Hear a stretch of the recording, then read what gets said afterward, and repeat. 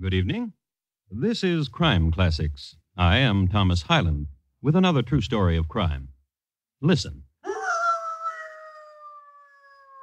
That was Jacko. Jacko, the three-quarter Irish setter. A good dog, usually a well-behaved dog, friend to the children of Manchester Village, Vermont. An inquisitive dog. Whatever disturbs him isn't buried very deep. Listen to him digging. Smart dog. He's found what he was after. He's tugging at it. Gets it. Good dog. What have you got there, Jacko? A bone. Looks like a leg bone, doesn't it? A human leg bone. Tonight, my report to you on the Boorn brothers and the Hangman, a study in nip and tuck. Crime Classics, a series of true crime stories taken from the records and newspapers of every land, from every time. Your host each week, Mr. Thomas Hyland, connoisseur of crime, student of violence, and teller of murders. Now, once again, Mr. Thomas Hyland.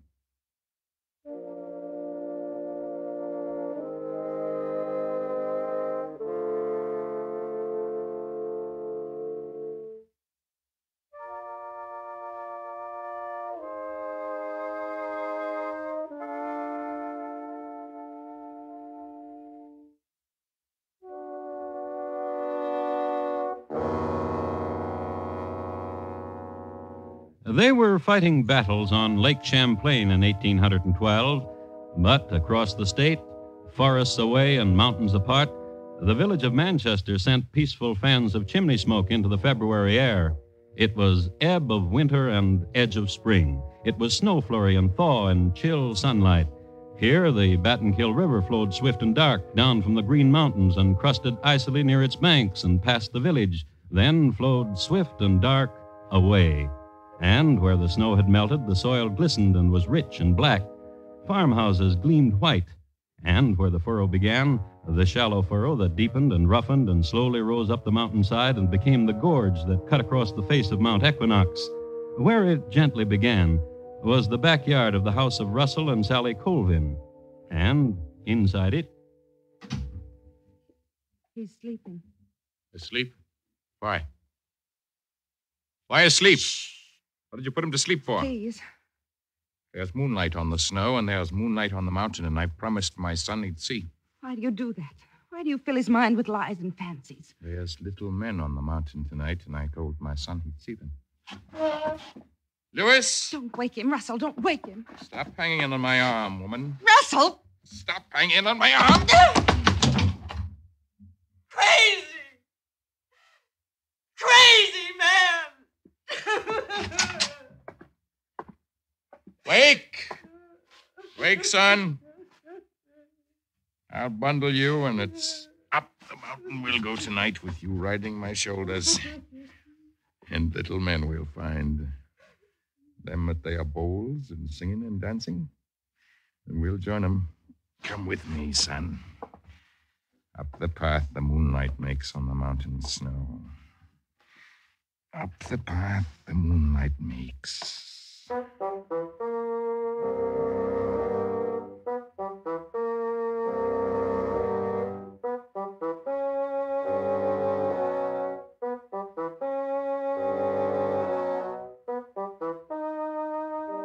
As any mother knows, this is an upsetting experience. And as Sally Colvin knew, this was not the first experience of its kind. Sometimes her husband would hoist her son on his back and walk away from the house and not come back for days at a time. And when they did, they would smile at each other secret smiles and say nothing of where they had been. And there were secret words between them that Sally could not understand, and signs and small patterns of dance, and then great bursts of laughter. And this time, the time when Russell took his son up the path the moonlight made, and they returned 2 days later... Where have you been? In heaven's name, where have you been? Shh. Sleeping. Now you'll sleep the day away and the night, son, and dream of the fancies we've seen, little men. Sleep. Sleep. Tell me what... Shh. No.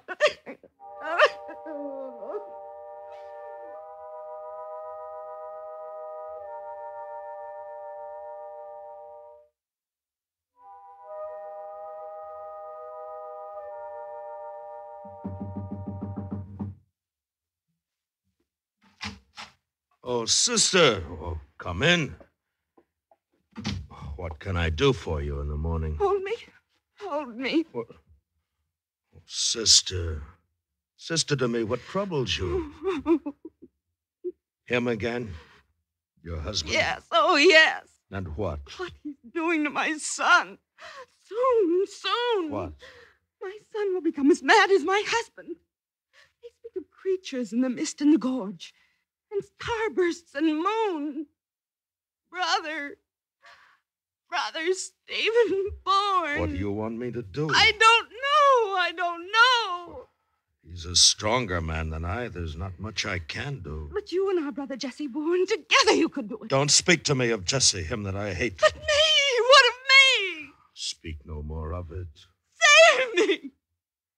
Save me, Stephen Boorn. That's what I ask of you. Sister. Save me. How? Very well, you know how. You and Jesse. You know it and you have said it. Come with me to our brother's forge and make peace and save me, your sister.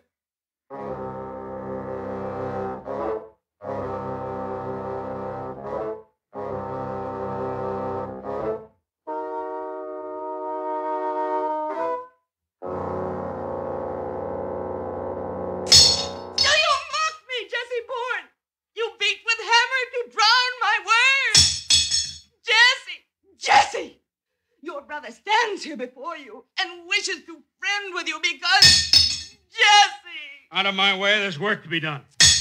I'm no blacksmith, Jesse, and I've not got the sinews of you, but listen to your sister and what her trouble is, or I'll try you. Will you now? Will you? Oh. Me who can split your head to your heart in a stroke. Try me, will you? Then do it. Stop it! Stop it! Listen to me. I'm being killed, and my death is the madness around me. What are you saying? Of a husband. Let her say it.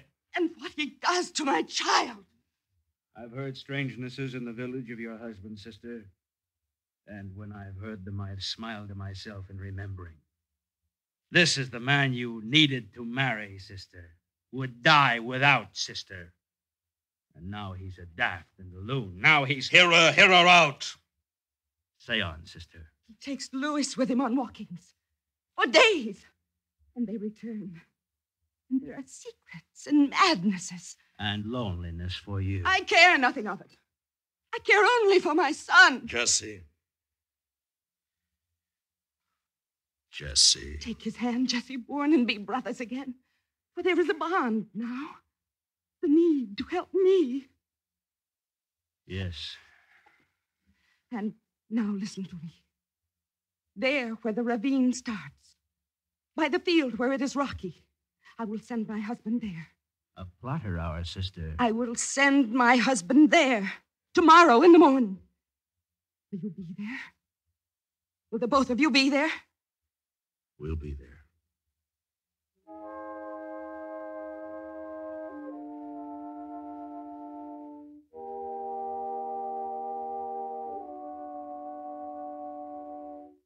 Now, hear to me, son, the way I do it. Come a goblin, come a teeny, come an elfin, come a greenie, come about all, and you shall... Russell. I'll finish it for you later, son. Russell. There you are. With your son mute and agape at you again. What do you want? It's a new morning and the new season of spring's coming in with it. And so? And so there's work. And you need not tell me of it. There's no work I do not do on this farm. I need no telling of it. In the upper field and where the rocks are easy to pull from the ground now that the thaw has softened it. I know of it. You need not remind me. Tonight the night frost may harden the ground again. I know it. Then go. I'll be back, son. Think hard of the verse I taught to you.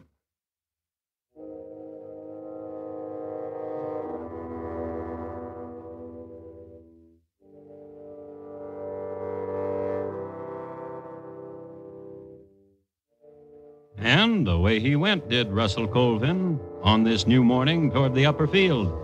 He'd not gone 20 yards when he stopped. Gold. Sparkle of sun on Vermont granite, small pool of sparkle.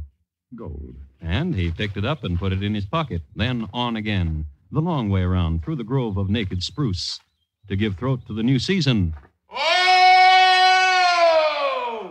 And on, to the brook now, and stop beside it, and kneel beside it and listen. Yes.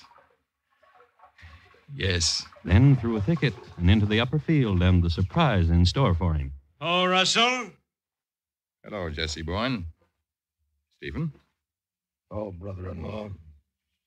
what do you here? To help you, Russell? To do what? To help you clear the rocks now that the ground is soft with thaw. And how do you know I'm here to do that? How indeed. I need not your help. I'm hearing you do, brother-in-law. I'm hearing that way, too. We're hearing you don't do well by our sister, Russell. That's what we hear most of. And who's saying that? Our sister, your wife's saying it, Russell. More wife than sister, so it's not of your business. So it's off the land with you, the two of you. Oh, now, indeed. What you heft in that branch for, Stephen? I'm aiming to brain you with it. You are aiming the same, Jesse? Going to help. Then let's get to it. We'll see. Let's get to it indeed.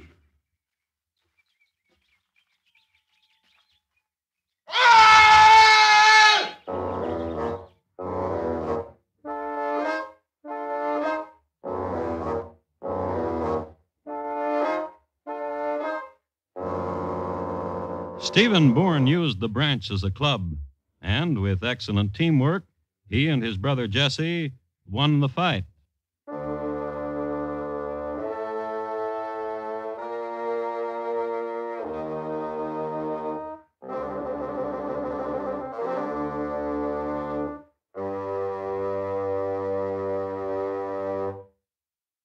You are listening to Crime Classics and your host, Thomas Hyland.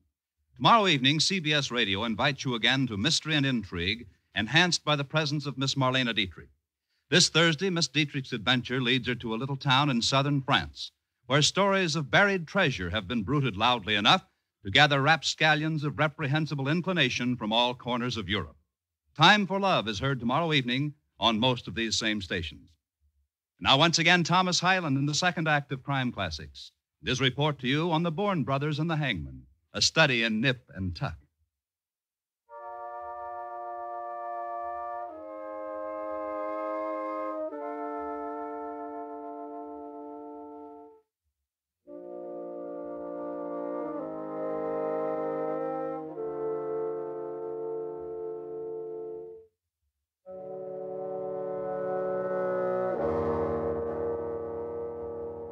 It was a good spring. April of 1812 was the gentlest in the memory of those who lived on the soft shoulder of Mount Equinox in Vermont. There were rumors of marchings and torch and war outside, but no one paid much attention. They were more important things: church, crops, and children. Living to be done in the Green Mountains, the crackling air to be breathed, roam away through the soft fall of twilight and press a cheek against the warmth of an animal. Wondrous sunsets, and tomorrow a wondrous dawn. Good place and good time, this valley. And one morning, as a matter of fact, on the morning after the Boorn brothers had done an errand for their sister.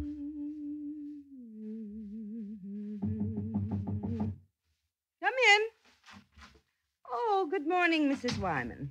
And to you, Mrs. Colvin. A sweet morning. 'Tis. And what may I do for you? It's Wednesday. And so it is. So I've come again so your mister can drive me to the village again. He to shop for you and me for mine. He's not here. Oh, no. In the field, then? Not in the field. Oh, of course he is not, for I saw your son Louis at play just outside the door, and he would be in the fields with his daddy dear. Were his daddy dear in the fields? You'll be late to market, Mrs. Wyman. Where's the dear man, your husband, Mrs. Colvin? Gone. Where gone? To the mountain, Oh, I think.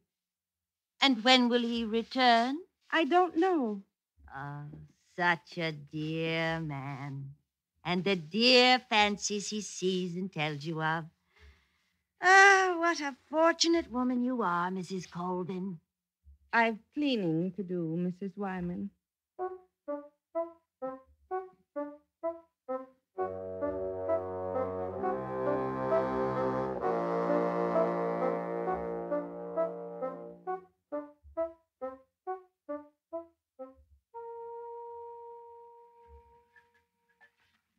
And busy you are, I know, Mrs. Colvin, preparing supper for you and your beautiful child. But it's a month since the village has seen your husband last. And for the last week, it's been raining. And if the dear Mr. Colvin is in the mountains, as you say, what then, Mrs. Colvin? What then? Maybe Maybe what? he has gone to war.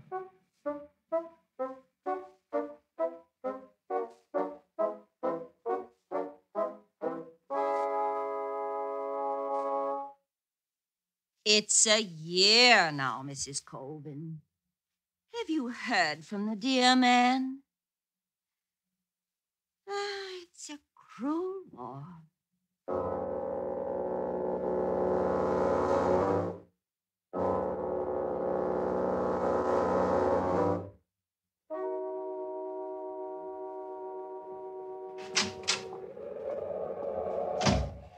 I came to wish the all of you, Mrs. Colvin, and you, Stephen Boorn, and Jessie Boorn, a happy new year to you. May 1817 be a blessing to all of you. And to you, Mrs. Wyman. Happy New Year, Mrs. Wyman. Happy New Year.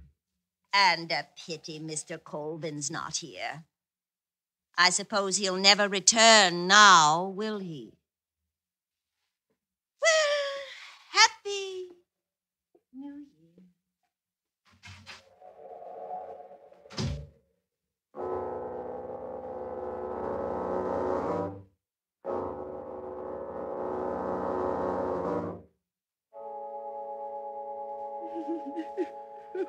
Now stop your crying, Sally. A boy's a boy. Only 14.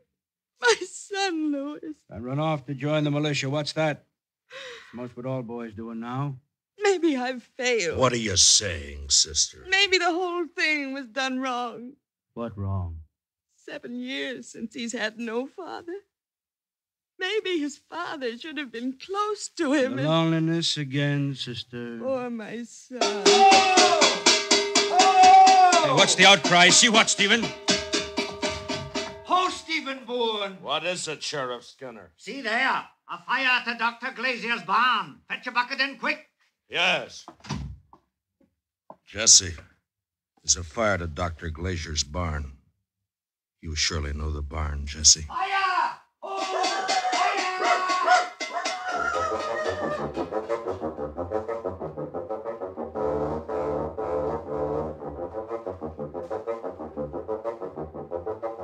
And in 1819, fires were not very easy to control. It was a matter of having enough men and enough buckets to reach from the fire to the stream.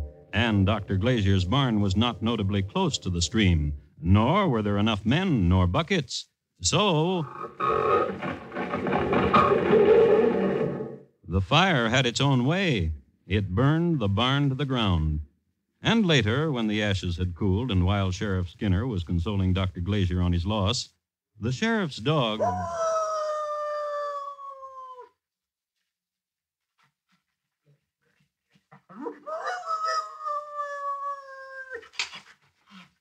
Ah, what you digging there, Jacko? Oh, find something, Jacko? Bring it here, Jacko. Ah, let's see what you got there. A bone. Funny-looking bone, big bone. What kind of bone would you say this was, Dr. Glazier? Leg bone. Human. Don't say. Not positive. Could be, though. Well, let's take a look, Jacko, where you found this bone. Hand me that stick of wood, will you, Doctor, so I can make this hole a little bigger. Where I used to store my potatoes to keep them from freezing. Ah, a button now. And look here, a knife. Funny-looking knife. Let me see it. I know the knife. Truth now, whose? Russell Colvin's knife. Russell Colvin now. He's not been around. 6 years, 7. It's his knife, all right. And that's the button off his coat, too. And this is a human leg bone, you're saying, Doctor. I'm not saying it's not a human leg bone. Let's get along, Jacko. Come on, boy.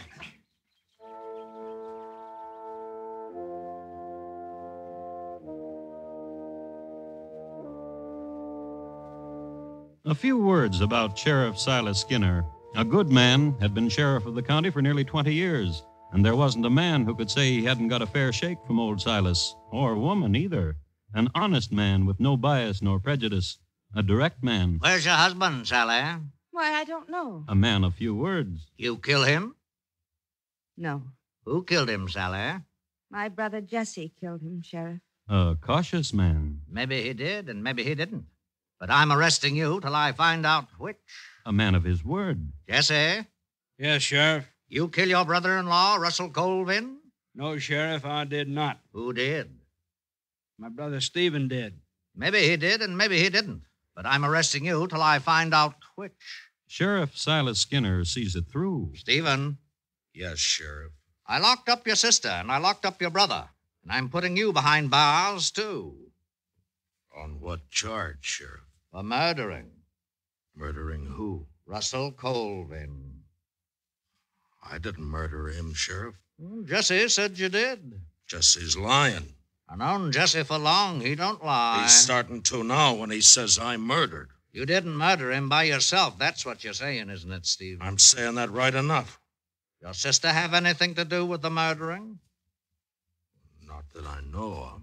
I'm going to tell you something, boy. What? I'm going to tell you something, son. What? You say to me what happened, it'll be easier for you. What do you mean? A little Easier. jail, that's all. No hanging. There's a handshake that goes with it. There is indeed. Here's my hand, Sheriff. And mine. Now, how was it done, son? How was it done, boy? Russell Colvin was on his rocky upper field, And that's where you done it, son? and my brother got on one side of him, and I got to the other. And that's how you done it, boy? I hit him with a tree branch. And Jesse with his fist? That's right. That's right. And that's the way you killed him. Yes, sir. Then you took him to another farm. Doc Glazier's. And to that barn. Doc Glazier's. And buried him. Yes, sir.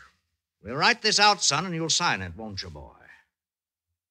Just a little jail? Boy, son. Just a little jail? I shook your hand. Then I'll sign it. Good boy.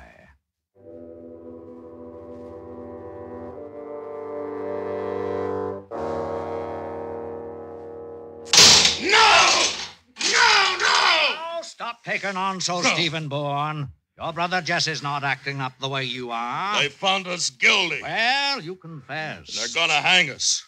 You said just a little jail. You said no hanging. I did what I could. You said no hanging. Now you listen to me. You killed your brother-in-law and you confessed to it, and you had a trial by jury and they found you guilty. The judge said hanging.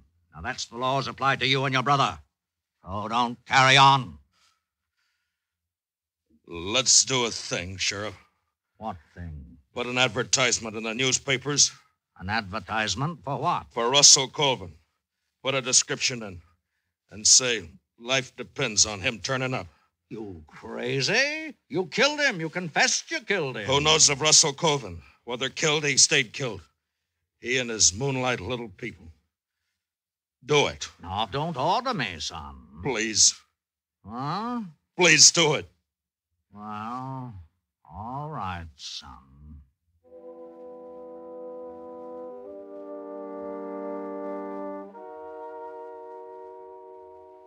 I have a copy here of the Rutland Herald, a newspaper of the time which was circulated throughout this area of Vermont. I would like to read to you a classified ad which appeared in the issue of November 26, 1819. Printers of newspapers throughout the United States are desired to publish that Stephen Boorn of Manchester in Vermont is sentenced to be executed for the murder of Russell Colvin, who has been absent about 7 years. Any person who can give information of said Colvin may save the life of the innocent by making immediate communication. Colvin is about 5 feet 5 inches, light complexion, light-colored hair, blue eyes, and about 40 years of age. Why, that sounds like our hand, Russell, except it doesn't say about a boy being with him. I'll see if it is. Russell! Russell, now! What was you doing, Russell? Talking to my boy, Lewis. Your son, ain't he? My son. They're looking for a man named Russell in Manchester. Oh? It's going to be a hanging unless they find a man named Russell. Russell Colvin. You once said you was from Manchester. I am. They looking for you? I'm Russell Colvin. My duty to see you get back to Manchester, Russell. Yes, it is.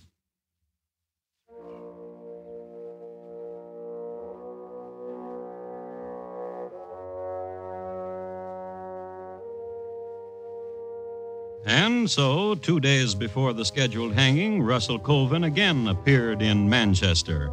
And the Boorn boys were not hanged. They were set free. What about the bone? Well, it was never proven to be a human bone. And the knife and button, Russell's, how had they gotten there? Russell always smiled when he was asked that. And what did his wife say to all this? You can come home if you want. I don't want you no more. I hear our son's with you. Yes, ma'am, he is.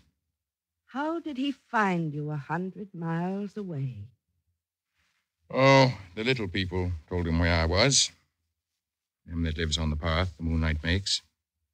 They told him. According to the report I have right here.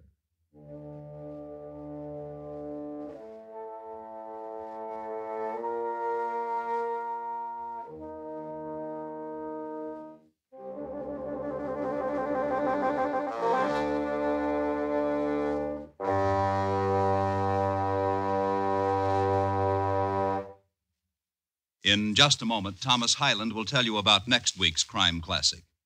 The Boorn Brothers, tonight's crime classic, was adapted from the original court reports and newspaper accounts by Morton Fine and David Friedkin.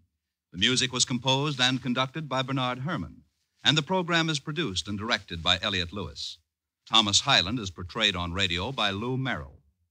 In tonight's story, Virginia Gregg was heard as Sally, Lamont Johnson as Russell, William Conrad as Stephen, and Jack Crucian as Jesse. Featured in the cast were Irene Tedrow, Joseph Kearns, and Herb Butterfield. Bob Lamont speaking. Here again is Thomas Hyland. Next week, London, England, in the year 1722. We will concern ourselves with the strange behavior of an escape artist. He robbed women and escaped from their men. It's listed in my files as The Incredible History of John Shepherd. Thank you. Good night. Stay with CBS Radio right now, and you're guaranteed a ringside seat for the Archie Moore Joey Maxim Championship fight in Miami. Yes, right after station identification, most of these same stations will bring you Joey Maxim's bid to KO Archie Moore and regain the world's light heavyweight crown. The exclusive radio broadcast in just a moment. Mr. Keene, Tracer of Lost Persons, is heard Friday nights on the CBS Radio Network.